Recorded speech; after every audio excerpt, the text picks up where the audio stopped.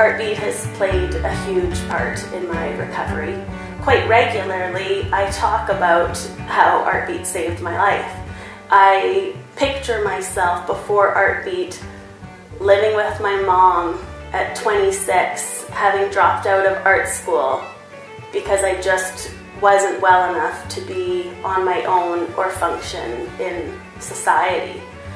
And then to go through Artbeat and the program and being with that community, to come out the other side managing a shop by that time, and then a few years later opening my own shop where I have a gallery in it where I can represent other artists who, many of them live with mental illness, and I'm able to be outspoken about my experiences, which has helped other people, and that's pretty magical.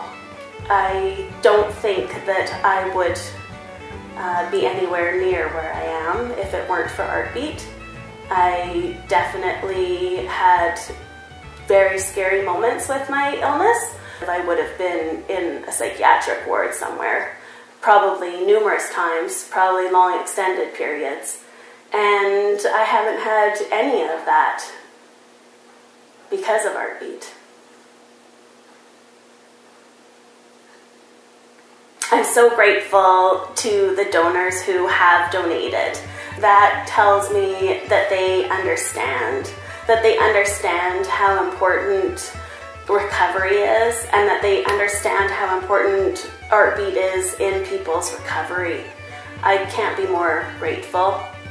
Artbeat made it less challenging for my family to understand my illness too, which I think is really important. It wasn't just about me, it was for my small community. I really think that having the structure of Artbeat allowed me to be able to start working again, because my family and doctors and I weren't all that sure if I would actually work again. That's just magic. Yeah. When you're donating to Artbeat, you're not just donating to that program, you're donating to the 200 people who have already experienced it, and all of those to come, and the difference that those people are able to make in other people's lives. That's why you donate.